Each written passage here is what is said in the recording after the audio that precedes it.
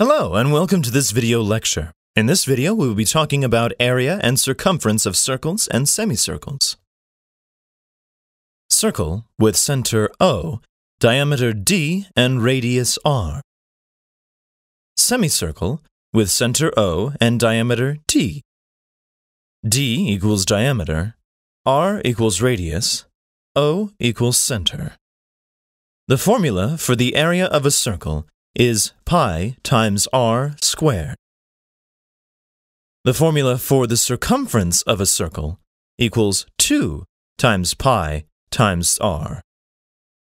The formula for the area of a semicircle equals pi times r squared whole over 2.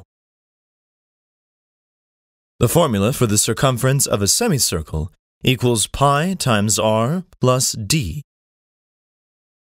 The total length of the continuous line forming the boundary is called the perimeter for all figures except for a circle. The perimeter of a circle is called the circumference. Questions asking for the area and the circumference of a circle always appear on the GMAT. For example, say the diameter is 10 for the circle shown above. Since the diameter is twice the size of a radius, we get d equals 2 times r equals 10. That is, r equals 5. By applying r equals 5 to the above formulas for circles, we get the area of the circle as pi times r squared equals pi times 5 squared equals 25 times pi. And the circumference of the circle as 2 times pi times r equals 2 times pi times 5 equals 10 times pi.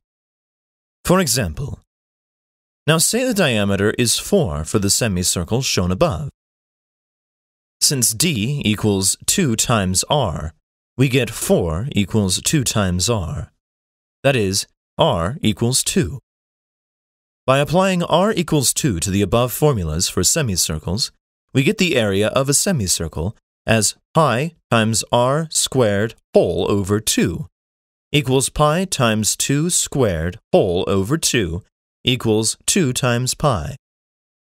And the circumference of the semicircle as pi times r plus d equals pi times 2 plus 4 equals 2 times pi plus 4.